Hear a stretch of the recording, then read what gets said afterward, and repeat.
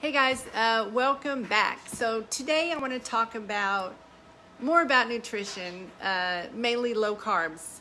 But before we dive in, subscribe to my YouTube channel and hit the notification bell so that you get notified whenever I upload a new video. I'm always talking about diet, salt, fat, sugar, society, and conditioned taste buds. But low carb diets have been really the rage. They've been extremely popular. These types of diets, though, they vary in just how low carbohydrate intake should be. So they're developed under similar principles. The main one being that carbohydrates are to blame for weight gain or obesity. That is true. Advocates of this diet, they claim that they are more effective for losing weight and improving diabetes and heart disease than balanced weight loss diets. So, however, let me tell you, studies that they have done in the past comparing low carb and balanced weight loss programs consuming the same number of calories found that participants in both groups lost a similar amount of weight over a 3 to 6 month period and over 1 to 3 years of follow-up. You know what that means? I mean, it's simple. Research suggests that this indicates this weight loss is a result of a reduction in total calorie intakes rather than any manipulation of a macronutrient composition. It's just calories in, calories out, thermodynamic. I totally believe that. In order to lose weight, a calorie deficit must be created. An individual must burn more calories than they take in.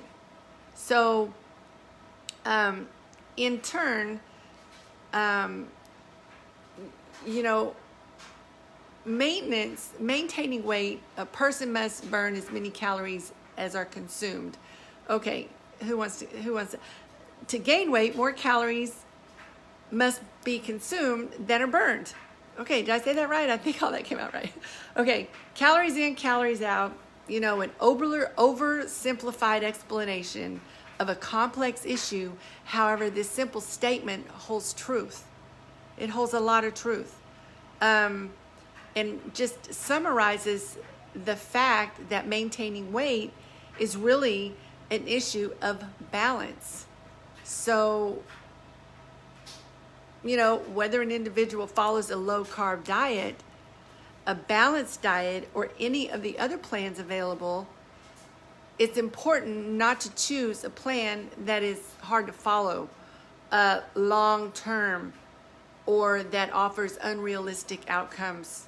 So be very careful not to fall for the gimmicks, because let me tell you, they're a dime a dozen. There are a ton of gimmicks out there.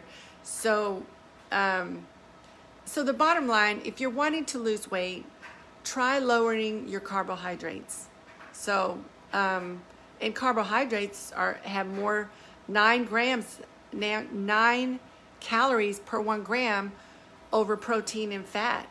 So, try it. I have a few friends who've been super successful with this type of eating.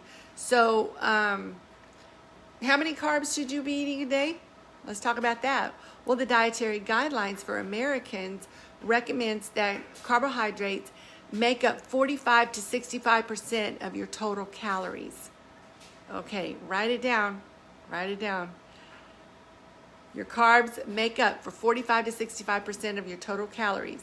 So if you get 2,000 calories a day, between 900 and 1,300 calories should be coming from carbs.